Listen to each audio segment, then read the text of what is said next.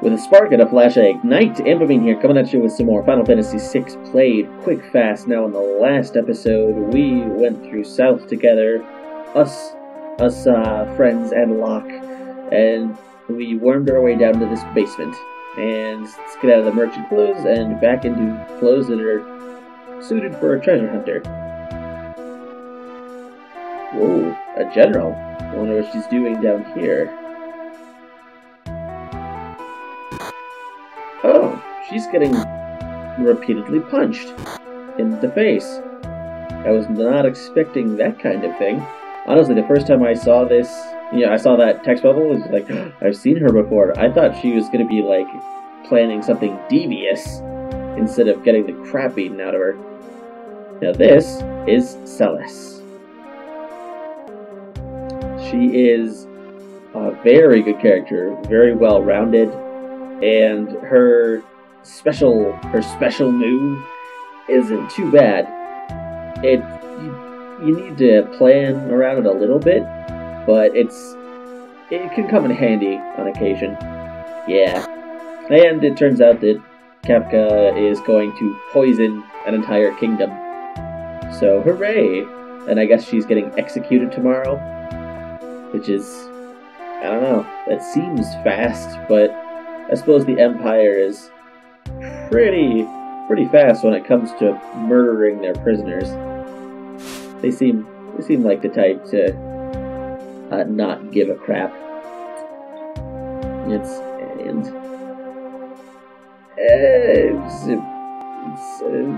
fine. It's just out here. Nope, nothing. I guess we have to save her. Alrighty. And off the wall you go. Locke, treasure hunter! Well, no, I mean, you're a traitor, but you're not a common traitor. You're being a little hard on yourself.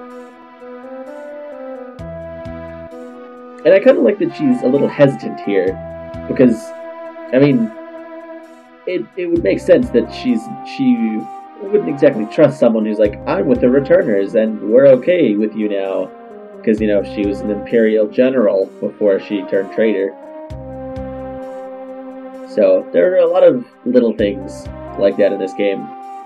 And here we've got Locke giving her a little wink and making a promise to make sure that she stays alright, that she's protected. Okay. Let's see. Gonna fish through his pockets. Oh, there's a clock key in his pocket. Yeah, stealing is wrong. No, we're gonna take it. Aha! Oh God! All right, ready up for battle, you two. It's good. Oh. Okay. I guess he's dreaming about food, dinner. Kind of feel bad for him because he is going to get his ass kicked later on, when the Empire discovers that one of their most important prisoners is just gone because he was asleep at his post. Now this old clock is not ticking. If we wind the clock, however, that an armoire moves, and we can go through this door. And these chests, 3 of them contain gold, and 1 of them is just completely empty. So really not all that worth grabbing. At least with the way that I'm doing things, I've got plenty of gold anyway. And there's some treasure chests scattered around there too, but as usual, I'm skipping them in the interest of time. Reminds him of someone. Well, he's being purposefully vague. So my money is on a lover. Can't say for absolutely sure, but pretty willing to say it's a lover. And we need to head back from South Figaro through this tunnel back to Narsh. Okay. And strange noises. Strange noises that sound like rumbling and rock that's about to collapse. Okay, see, we're both trying to figure this out. Hello, little turtle. Alright, if you see anything coming from that door, you let me know. If they try to get past you, cut them. Okay, well, but... Okay, now the ground is actually shaking. Something's coming out of the wall! Oh my god, it's a super motorcycle! Or tunnel armor. I mean, same thing really. It's got spikes everywhere. So, and this, here we're introduced to Celeste's runic ability. She can absorb magic, and her MP will increase by the cast cost of the spell that she absorbs. But she doesn't have a sword on because I'm lazy, and she needs to have a compatible sword to be able to use her runic technique. But, yeah, that fight would be super straightforward. It would have, you know, just absorb its lightning attacks, and then eventually it'll die. Alright, we are out of here and going straight to Narsh.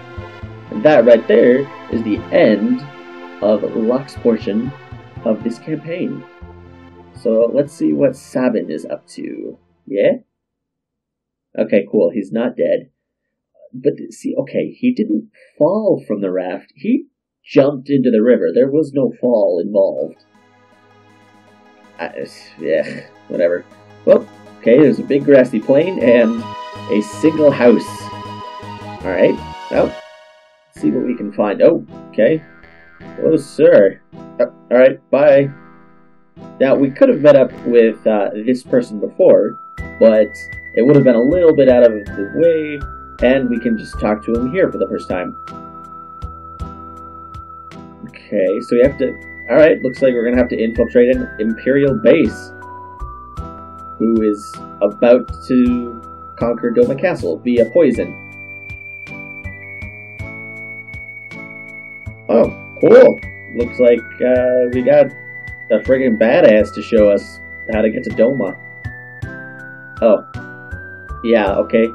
Evidently, he has a chance to run away, which sucks, but I think, at least, yes, I would very much welcome a partner.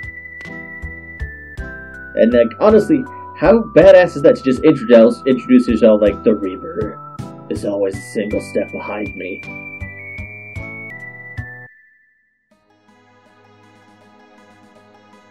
Okay, so there's really only one way to go across this continent. So head east and then south, and right here is the Imperial base that Shadow was talking about. Oh, I was honestly going to go charging in and stab them all, but no. The game appears to not want to let me do that, unfortunately. I mean, between a ninja and basically the reincarnation of Goku in Final Fantasy form, they could probably take down all of these guys without too much trouble. So, here's the first mention of General Leo, who, by all accounts, is an okay guy, whereas Kefka is a complete asshole nutjob. So, oh, and speaking of the devil, back to the waiting zone! I love this, he's just like, how are you, sir? Situation normal, how are you? And is just being a dick. He gets worse throughout, you know, worse and worse throughout this entire game. And that's really, really awesome that, you know, he has been, well, every character, I should say major character in this game, has an arc. And I think that's friggin' awesome. So yeah, General Leo sounds like a pretty okay guy. Kefka, still insane. It's a shame that we won't, like, we can't, this is much of a spoiler, it'll be a shame that we can't just, like, sneak up on him and stab him in the ass.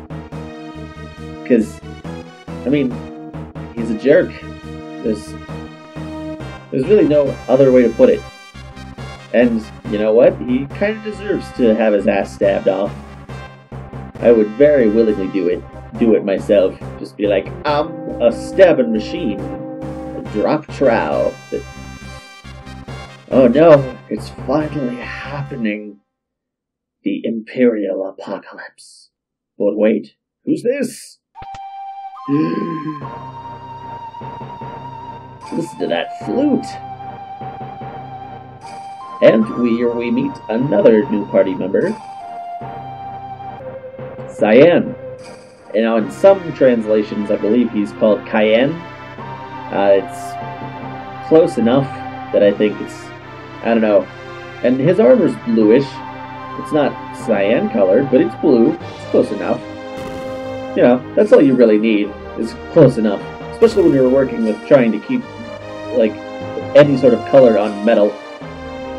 Alright, and this is their commander, and we're going to stab the crap out of him by using sword tech, Cyan's special move.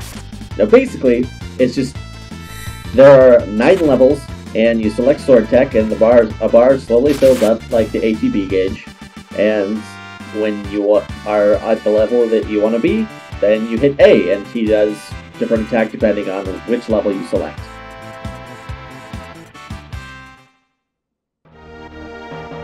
Alright, kicking ass and taking names. Oh, well, okay, that was really fast. I'm surprised there wasn't one soldier who was like an NCO or something who didn't rally the troops, but I don't know. I don't think I can really. I don't think it's that important. It's just something that's kind of weird. They're all just like, well, commander's dead. Cheese it. And that's what Leo looks like. Dat flat top, man. He rocks it though. He is styling. And this guy is an extra zealous guy. And here Leo is, you know, surprisingly, I don't want, looking for the word and I completely blanked. Surprisingly empathetic, convincing, you know, because this guy is ready to get stabbed in the name of the Empire, and Leo is willing to say, you know, that's kind of a bad thing, because, you know, you've got family and they want to see you alive again, so stay alive if you can. Uh-oh, the Empanada is summoning him, and unfortunately there is no spell in this game where you can just warp to different towns. That's a Lupia thing, and I miss it. Miss it so much when it's gone. Okay, now that cinematic is over, I guess Shadow is trying to get the definition of frenemy. So now that that's over, hook left, go down, get surprised, and out comes General Leo. And he's gonna yell at Kefka because Kefka is a dick. See Kefka, no trouble. No frigging trouble. No, Smack you. Smack the back of your hand. Bad. Yeah, that's the thing is, I wonder if they kind of realize that they're dealing with an utter sociopath. Or, you know, if they just kind of let Kefka do what he's gonna do because he's effective. I mean, he may be a terrible, terrible, horrible person, but they keep him around regardless because, you know, he can get the job done. I honestly don't know. But, well, see, yeah, even if it means killing his own men, Kefka is dead set on poisoning the hell out of Doma. So, I don't think the life expectancy of the average Doma citizen is rapidly decreasing. Your history, Bob. Apparently, Kefka is Wolverine. I don't know how that works, but, and let's just punch him. Wow. Levels scaling. That hurt. Over 2,000 HP. Pain! To be fair, though, I don't think he has any equipment on him. Well, now he's wounded, at least. Oh, he's laughing. Yeah, actually, you kind of do. You look like you would be a waiter at, like, medieval times or something. I've never really been to medieval times, but if I had been, I'm willing to bet that's what the people at medieval times look like, at least to some extent. But this is a good spot to end everything, so thank you all so much for watching. This has been me, Ampamine, coming at you with some more Final Fantasy VI played quick fast, and I will catch all of you on the flip side.